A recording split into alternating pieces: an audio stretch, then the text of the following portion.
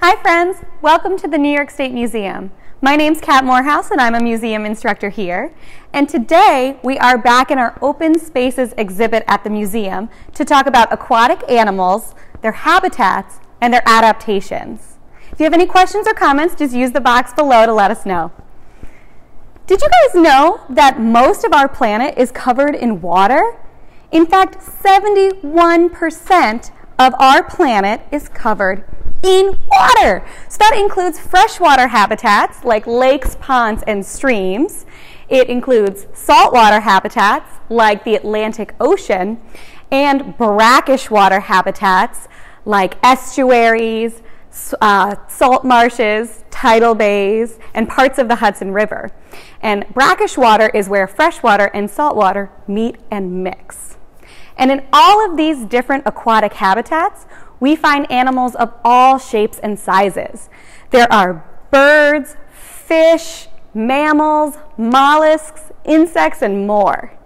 So we're going to go ahead and check some out. In our freshwater habitats, we have birds. So we find birds like the common loon, which is designed for hunting fish. They can dive deep down and catch fish with their spear-shaped beaks. We find birds like our mallard duck, which is a filter feeder. They eat aquatic plants and insects.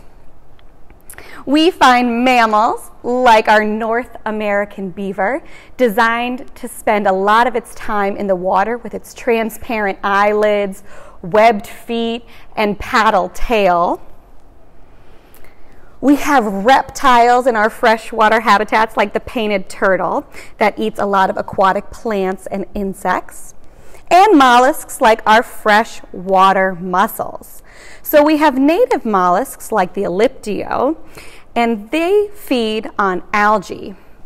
Unfortunately, in a lot of our freshwater environments, we also can find invasive species of mussels like the zebra mussel, which will attach itself to flat surfaces and filter feeds algae at such a high rate that it actually can destroy ecosystems. So we want to be really careful about what we're introducing into our freshwater habitats. In our saltwater habitats, we find reptiles like our leatherback sea turtles in places like the Atlantic Ocean.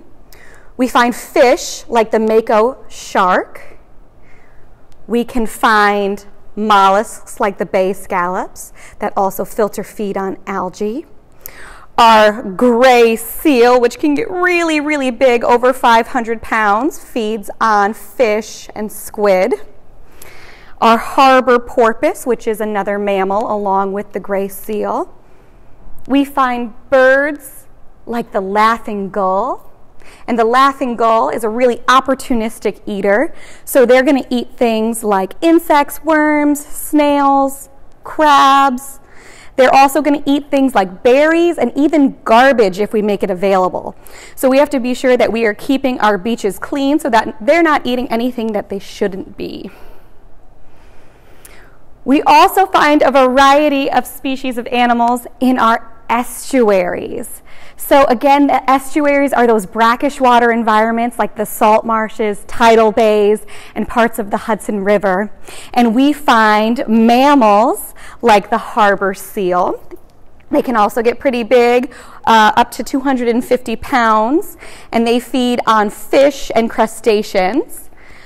Other mammals that we find in estuaries are our river otters, eating fish and crustaceans, also designed to be in the water with their webbed feet. And this cute little guy over here, which is our muskrat. Muskrats kind of look like baby beavers, but they have a much thinner tail. They only get to be about 5 pounds, and they eat mostly aquatic vegetation. We can also find fish, like our seahorses, that eat tiny crustaceans. Mollusks like our quahog clam that feed on tiny plants called phytoplankton. We can find ancient arthropods like our horseshoe crab. Horseshoe crabs are scavengers, so they'll eat algae, they'll eat dead fish, mollusks, so they're really opportunistic eaters. And they have this long tail in the back that kind of looks like a spike, but it's a tail. It's called a telson.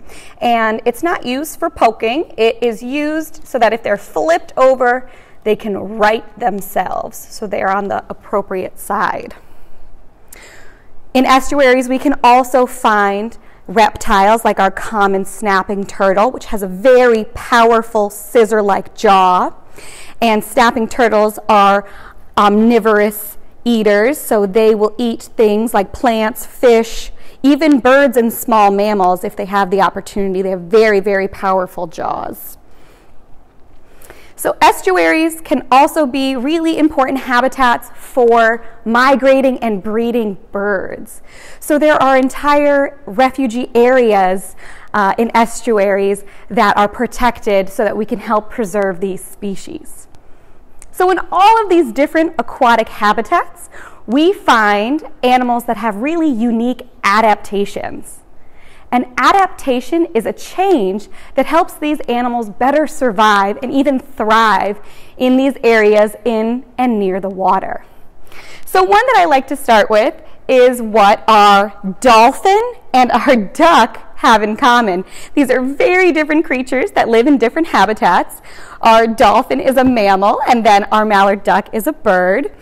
And one thing that they have in common is they both have the ability to sleep with half their brain on. And because they can sleep with half their brain still functioning, they're able to sleep with one eye open. And this allows them to be aware of their surroundings and to know if there's any danger. So for our mallard duck, danger might look like a fox or a raccoon. And for our spotted dolphin, danger might look like a killer whale. Being able to sleep with half their brain on is also a really important adaptation for the dolphin because it keeps them moving.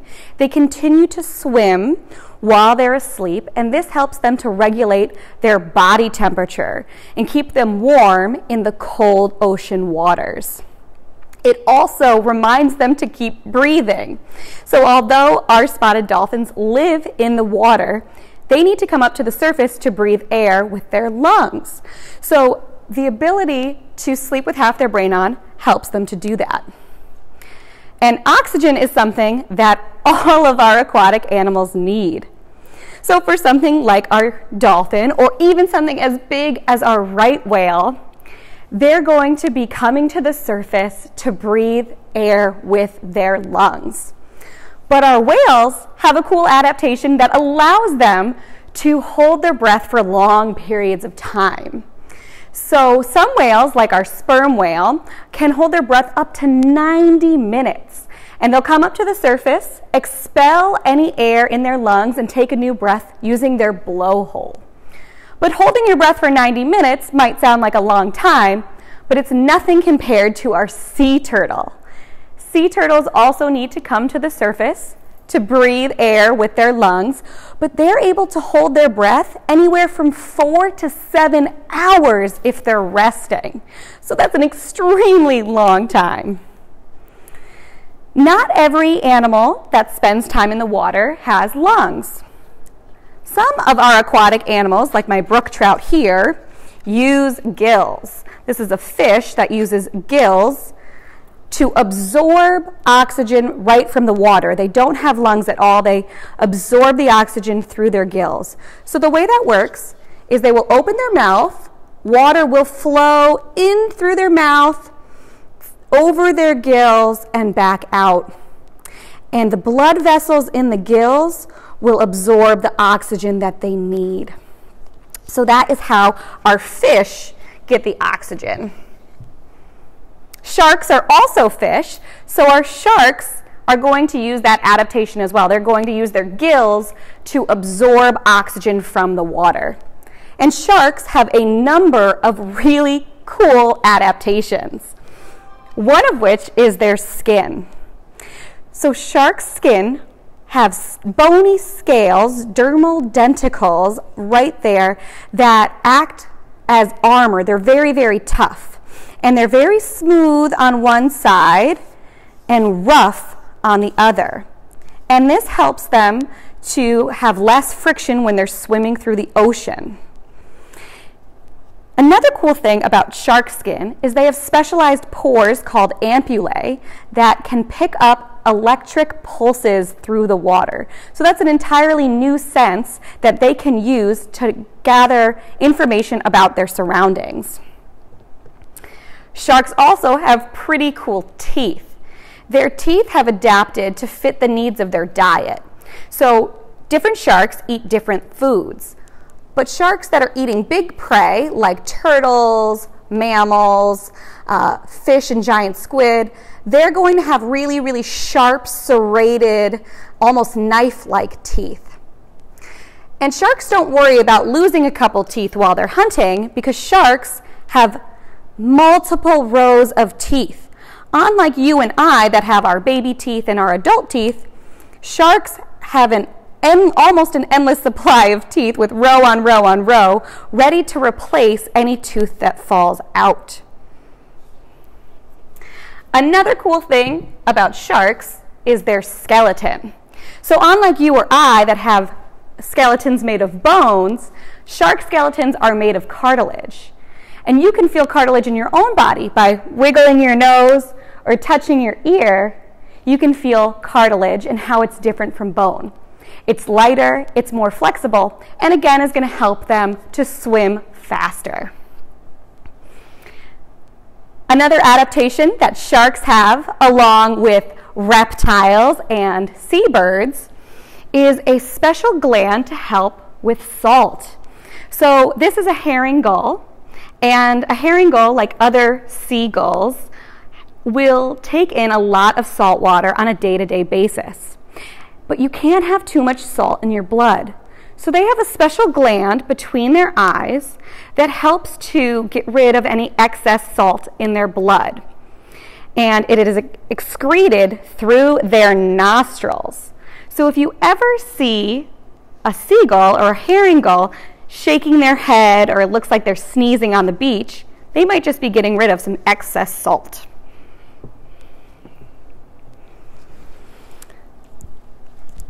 So just like sharks, whales have some adaptations to help them while they're eating. We have whales that survive on teeny tiny creatures called krill that are just about 2 inches big, and they are going to eat that krill using baleen. So the right whale behind me is a baleen whale, and we can see these layers of plates in their mouth that act as a filter. So right whales are skim feeders, and they will swim through a crowd of krill, letting it into their mouth, and through these comb plates called baleen, the water easily flows out while the krill are trapped inside. And because these whales are so big, they're eating lots and lots of krill per day, thousands of pounds. But not all whales eat krill. Some eat things like giant squid. So our sperm whale has a tooth that helps it to hunt. Very big, very sharp teeth that allow it to hunt things like giant squid. But one of the funnest teeth that I think whales can have is our narwhal that has a tooth that grows right out of its head and makes it look like a unicorn. Now, these tusks are not something that every narwhal has. Narwhals that are male will have them, but only some females do. And scientists are still learning about what these tusks are used for. Some scientists believe that they're used to sense the area around them. Others think that they're used for communication. And some scientists believe that they're used to help them hunt. So there's still a lot to learn about narwhals, but I think it's a pretty cool tusk. And unlike our walruses or elephants, they only grow one of these tusks through their head. Something that all of these whales have in common, along with a lot of other sea creatures, and especially marine mammals that are larger like our walruses, seals, and whales, is a special layer of fat to protect them and keep them warm. This layer of fat is called blubber. It keeps their body heat in and protects them from their cold winter waters. Places like the Atlantic Ocean can get really, really cold, down below 30 degrees Fahrenheit. So this layer of fat is really important for them. And there's an easy science experiment that you can do at home to check that out. So if you have a couple of Ziploc bags, a bowl of ice water, a bin of shortening, and someone to help you, you can try this yourself at home. You fill your bag with the shortening and place a clean bag inside so that you can put your hand in without getting it dirty. And then you can place your hand in the cold ice water and your bare hand in next to it and feel the difference. That layer of fat is going to keep the heat in at a much better rate. So that's a cool experiment that you can try yourself at home. Any questions? All right. Well, thank you guys so much for joining us. If you think of anything, just write it in the comment box below and I'll get back to you. And if you have a chance to visit one of these awesome aquatic habitats this summer, make sure you do your part in keeping it clean and protecting our waterways. Thanks for joining us. Have a good day.